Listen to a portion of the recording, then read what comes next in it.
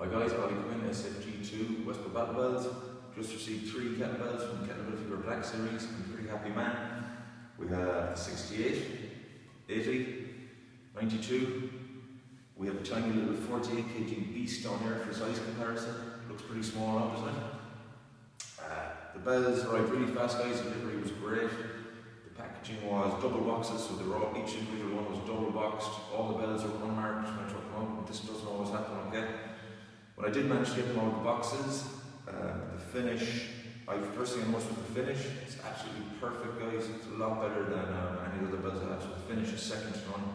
Thumbs up for that. These bells are great, full stop. But if you're looking for monster bells, there is no other choice. They're perfect.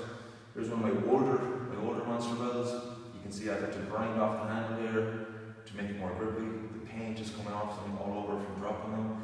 This won't happen with the Kettlebell Fever Black Series, guys. They're really grippy handle, really comfy to hold, and in the rack position they're really comfortable. The handle thickness is just a little bit thicker than a 48 kg beast on all 3 of these, but as I said, really comfortable. So I have to say thanks to Kettlebell Fever for not only making a perfectly crafted kettlebell, but also making a larger kettlebell for people who want to take their training to the next level. And they're really great bells, guys. I give them a thumbs up. As far as my gym goes, no more bells are going to be coming through those doors unless they have this label on them. So yeah, what more can I say about them? Thumbs up, Kettlebell Fever Black Series, made for life.